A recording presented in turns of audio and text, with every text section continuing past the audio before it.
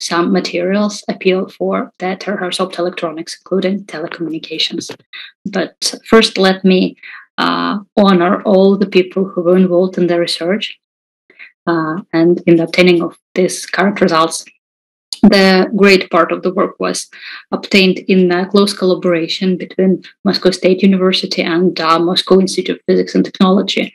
And let's not forget all the other collectives, all the other scientific groups involved in the investigation, all together combined the huge international collaboration. Thanks to all of them. Well, what are terahertz optoelectronics?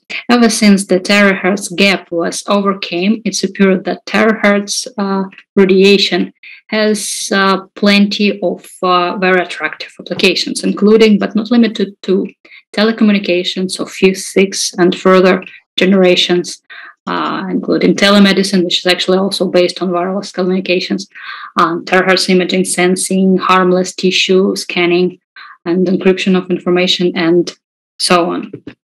But if you will move one step deeper, all the applications are based on the particular devices. Actually, you have three tasks. You would like to emit radiation, you would like to detect radiation, and you would like to shield any sensitive parts from the radiation. So in case we speak about optoelectronics, of course, you will have some polarizers, you will have filters of the particular frequencies, you will have bandstop filters, you will have phase shifters. If we speak about telecommunications, you will have circulators, you will have isolators. If you need to emit or to detect the radiation, you need antennas, you need waveguides, you need resonators.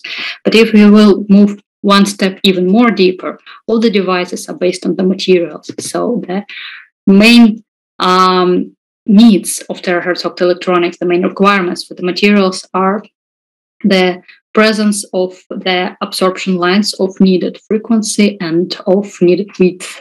If, again, we talk about telecommunications, your device is supposed to be planar, low loss, and self-biased.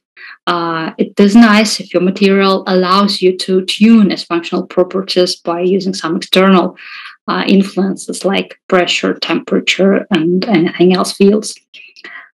Form of material also plays a role. Will you use single crystals or thin films or maybe some nanopowders? And of course, if you would like to apply these materials in industry, the production process is supposed to be scalable, not only laboratory, but on a huge industrial scales. It's supposed to be cheap, and your material not supposed to aging after cycles of utilization. It's supposed to be stable. Once we need self-biased materials, we inevitably turn ourselves into hard magnetic materials, which are characterized by a value of coercive force, and once the width of the hysteresis loop shows your coercive force larger than 5 kilohertz, your materials is called hard magnetic materials. The main idea is that once you have large magnetic crystalline anisotropy, which are also among limitation factors of the coercive force, you also have a resonance absorption line, and the larger the magnetic crystalline anisotropy is, the larger the frequency of your absorption. And tuning the first one, you can also shift the other one to the frequencies as high as sub-terahertz and even terahertz. Among famous hard magnets, there are rare earth magnets, but rare earth has a problem. They are rare earth, and it's not allows one to use them in industry. They are very expensive and very rare. Among non-rare earth materials, there are epsilon iron oxide. It has many advantages, such as large value of natural ferromagnetic resonance.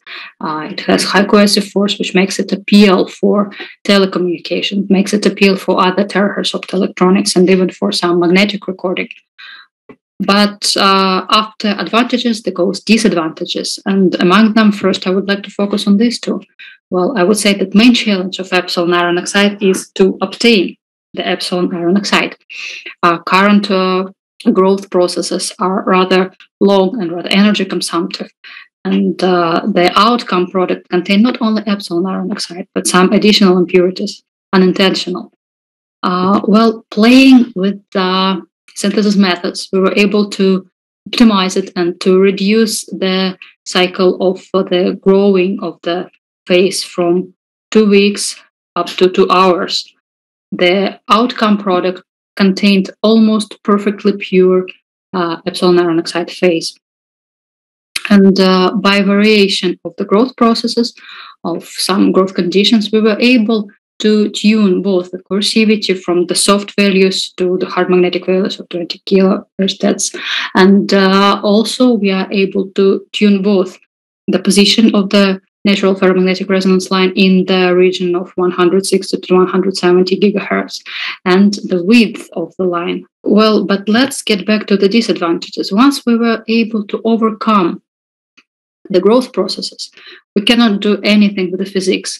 And iron epsilon oxide is still a metastable phase. It exists only at nanoscales. You're not able to grow a single crystal.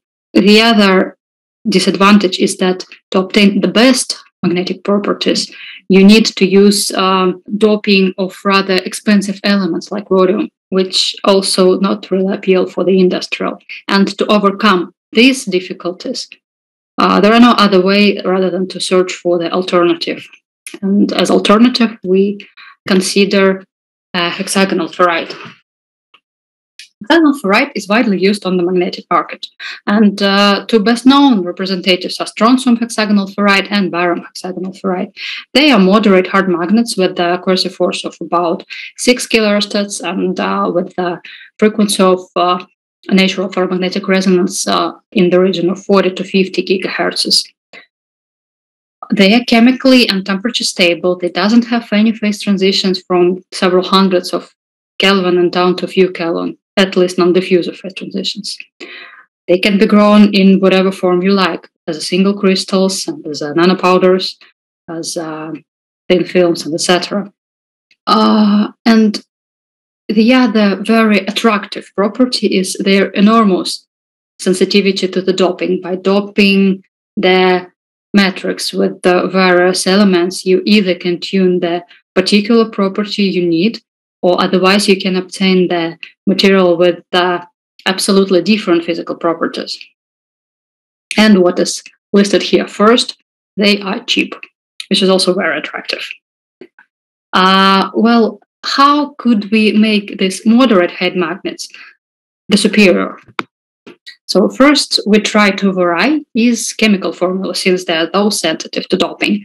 We will vary doping. We use single-domain nanoceramics, and it's appeared that once you dope a strontium hexagonal ferrite with calcium and aluminium, you can enhance the coercive force up to record values of 36 kilorsteds, and frequency of ferromagnetic resonance can be tuned from 50 in pure compound to the, again, record to that time value of 250. These values, both magnitudes, are larger, are better than even in epsilon iron oxide. And currently, they are the largest among non-rare earth magnets. Then we thought, okay, if we will not vary chemical composition, but we will vary growth conditions, what we will have.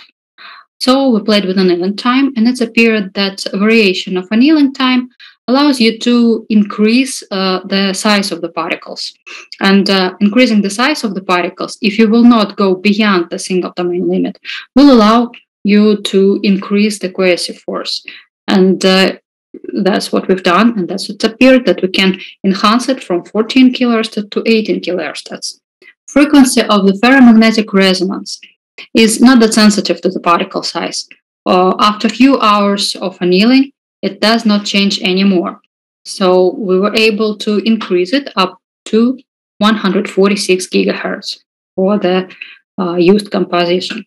Then we thought, okay, we varied annealing time. What if we will vary annealing temperature? And we chose again the single domain nanoceramic composition of X equals 4. And with variation of annealing temperature, we were able even to tune better the frequency of the natural ferromagnetic resonance. Thus, variation of the time allows us to increase it from 160 gigahertz to 224 gigahertz. We also obtained two intriguing results.